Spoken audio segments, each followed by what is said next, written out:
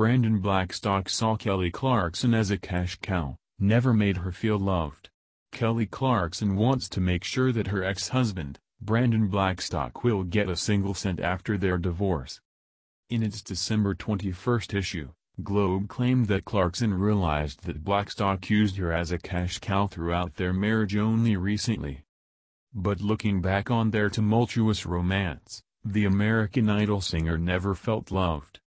In fact, every time Blackstock would look at her, Clarkson couldn't help but think that he's just seeing dollar signs. A source told the tabloid that the court granted Clarkson full custody of her kids because the judge didn't think it's best if their children would split their time between Los Angeles and Montana. And Clarkson also told the judge that Blackstock doesn't want to take care of their kids. But he's trying to fight to keep them because this means that Clarkson would have to pay him child support. In total, Blackstock wants Clarkson to pay him $436,000 every month because she knows that the singer can afford it.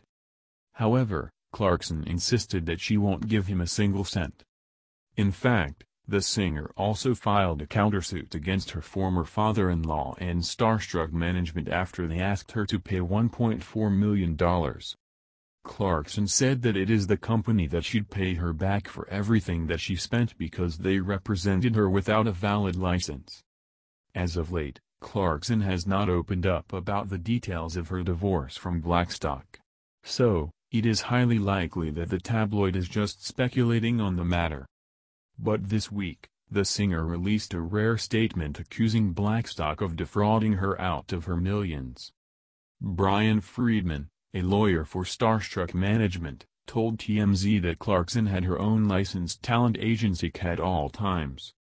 While Starstruck Management Group provided talent management services on her behalf, it did so at all times that CA was her agency of record, he said. Freeman also said that it's unfortunate that Clarkson is refusing to pay commissions that she owes to Starstruck Management to try and achieve some perceived advantage in her custody and divorce proceedings. TMZ also revealed that Blackstock is only allowed to see his two kids every weekend in Los Angeles. And the rest of the week, the kids are with Clarkson. The singer also told the judge that Los Angeles has always been the home of her kids. That's why she didn't want them to move to Montana.